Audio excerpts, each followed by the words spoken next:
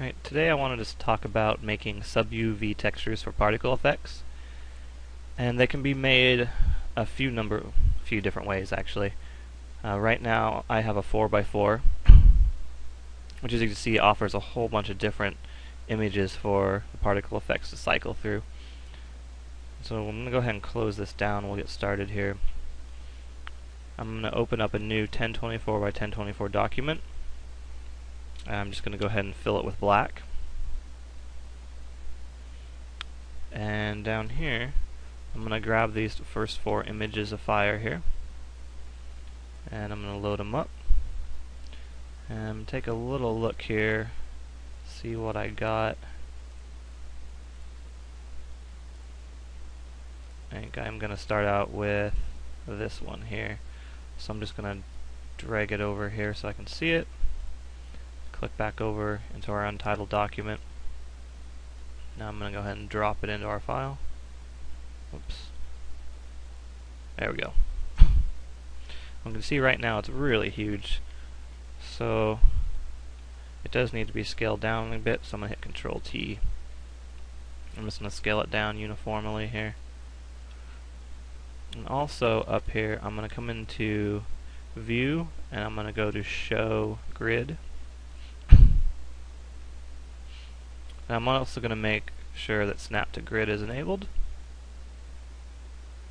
This is going to make it a lot easier to position this stuff later on.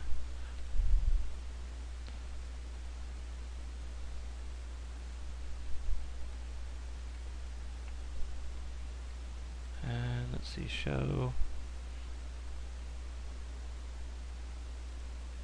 Make sure guides are on as well. So what I'm going to do now is I'm going to snap it to a grid size here so that it's relatively a square. So I'm going to hit apply there and see which one did I use. Oh, I already closed it. So next I'm going to look at this flame set here. I'm going to bring it in the same way.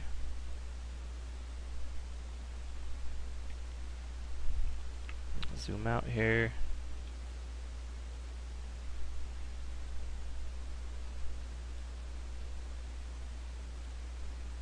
And actually I'm going to turn this background layer off really quick so I can see where these are lining up at. So now I'll go back into scale here. Now I'm just going to drag it down uniformly here. And if I look, I made this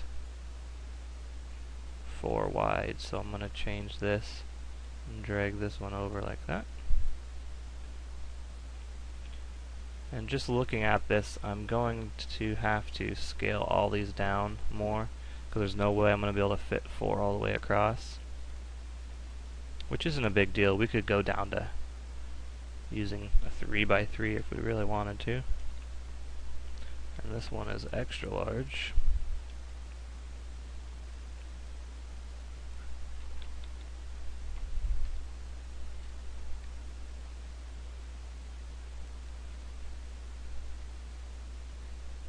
So you can already see we got a problem, because we need to fit one more in there. So what I'm going to do now is I'm going to grab the first one again. I'm just going to uniformly scale it down to 3. We'll see how this adjustment looks in a second.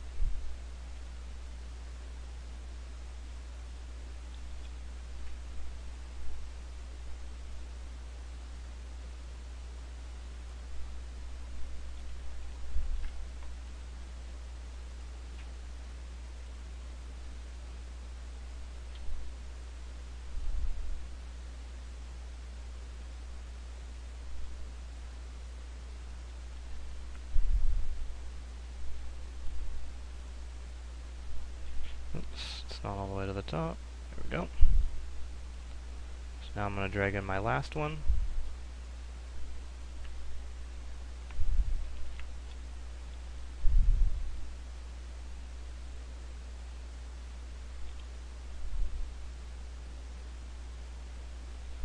Do the same thing, roughly get it to the size that we need it here.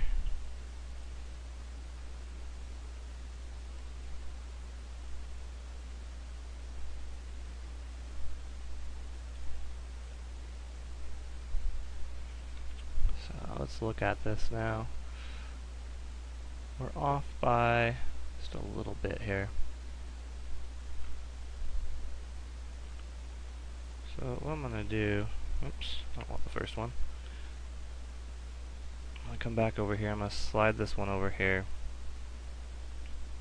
I'm just going to kind of adjust these up a little bit.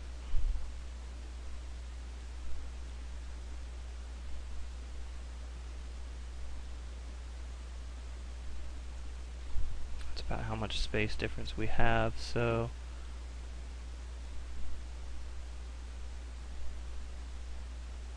just move it in.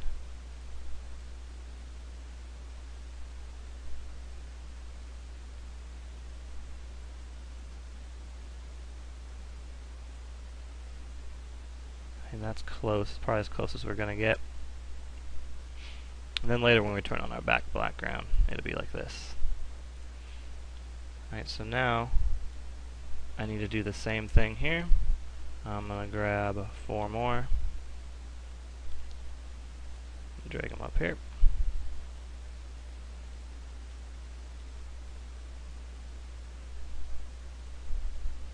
And drag them in.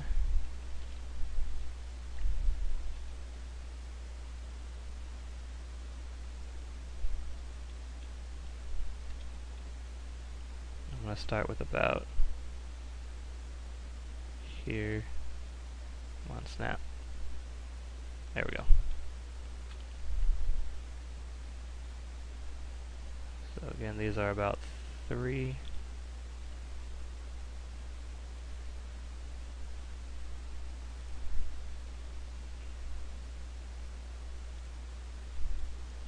This is really about the same thing.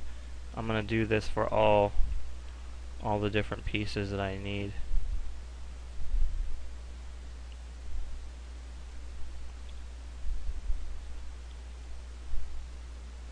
This one's really big too. Okay, there we go. So I'm just making sure that they're lined up with each other.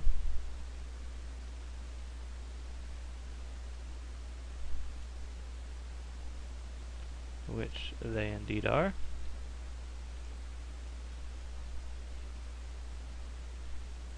Drag another one in. Oh, what did we just do here?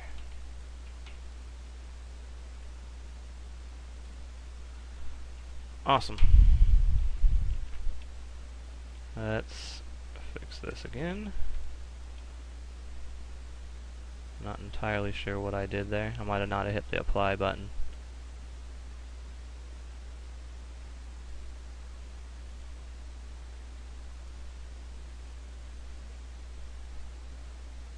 Okay, so that one's fixed again. And see, so that was my third flame that was missing. So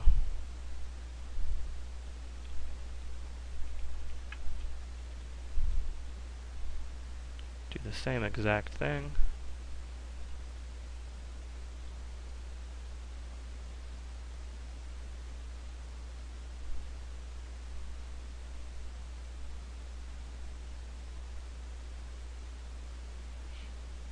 And so I'm going to go and duplicate this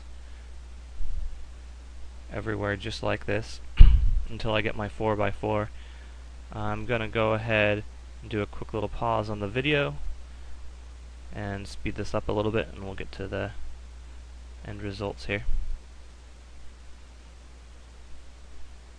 Okay, so as you can see here, I've made some adjustments to the fire textures.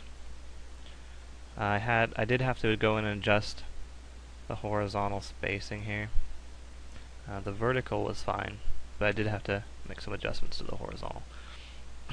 And that's just so I could get each corner to match up correctly. Now what I'm going to do after I have all this done, just for organizational purposes, I'm going to create a new group in here. I'm going to call it Fire Textures. And I'm just going to put these guys into it. That way I can just pop them all on and off. I'm going to come up here and do File Save As. I'm going to save it as File Master, and I'm going to save that as a PSD. And I'm going to hit Yes to replace, since I already had it saved. And this is what will pretty much do it. Once we get later on into UDK, we'll go over actually hooking this up and making it work. But until then, go ahead and turn your background layer on, that way it's totally black. And then we'll come in here real quick and I'll turn off grid so you can see what it looks like. And that there will be your SubUV for particle emission. I'm going to go ahead and just do one last save. I'm going to save it as a targa, but I'm going to save it as T_fire. And then just hit OK. And go ahead and save it as 32-bit. And that will do it. That will conclude setting up a SubUV texture.